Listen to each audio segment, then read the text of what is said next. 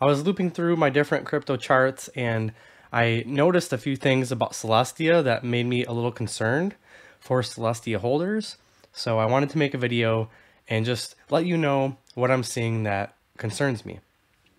So first off, they just had a major unlock event yesterday that will lead to them ultimately unlocking 44% of their circulating supply.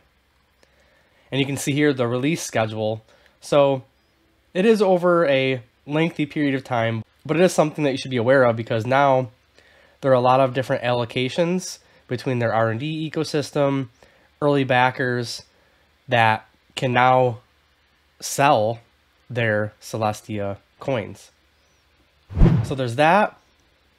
And then with my fib drawn up here on the daily chart, you can see that this 786 line has really been tough resistance for us to get over.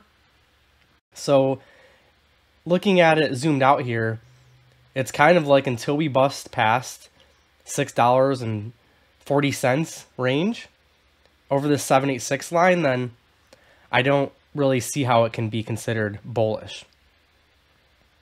So there's that. Also, I've had this trend line drawn here that was marking the last low we had here in early September, and we've now broken through that. So that is another bearish signal.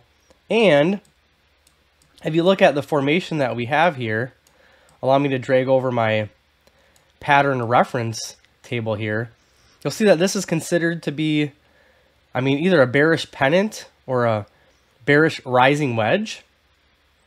I would say rising wedge. And in both cases, you can see that that typically leads to downside. And that's actually what's happening here that could potentially lead to further downside. So I'm a big crypto bull. I don't like doing bearish videos, so don't hate me for that.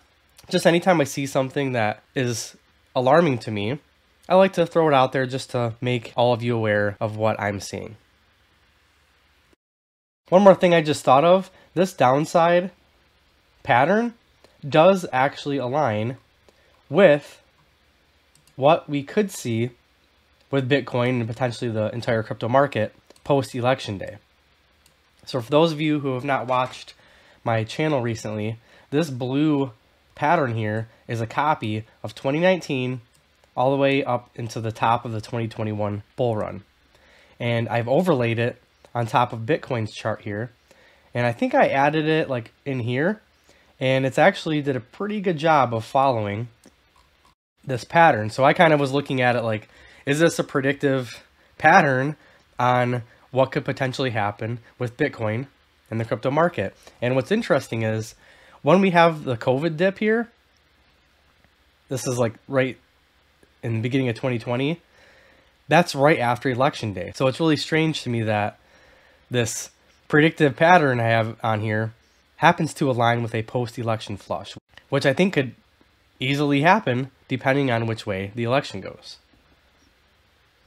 So I've said a lot of negative stuff. If you're still listening, I will leave you with a little bit of hopium and one positive comment. I have been thinking lately that with this 2019 to 2021 overlay, if COVID did not happen, what would have happened with this pattern? Would we have just went straight up and skipped all of this downside? I don't know. So that's another variable out there too. No matter what, I think that many would agree post-election day is going to be a major inflection point to the downside or to the upside. Ultimately, I do think that we're going to have another huge bull run. I just don't know when exactly it's going to start. Based on this, it's going to start at the beginning of 2025. I guess we'll just have to wait and see. Thank you so much for watching the channel, and I'll catch you in the next video.